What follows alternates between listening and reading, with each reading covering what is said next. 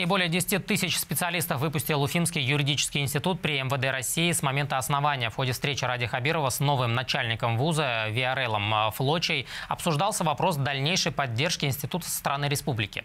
Уфимский юридический институт готовит специалистов для подразделения следствия, дознания, уголовного розыска и противодействия коррупции.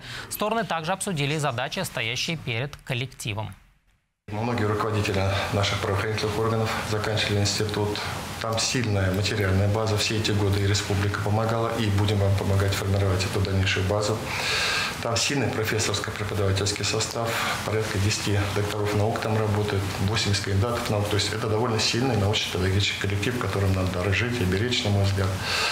Поэтому, мне кажется, есть все основания, чтобы институт развивался, чтобы все было хорошо.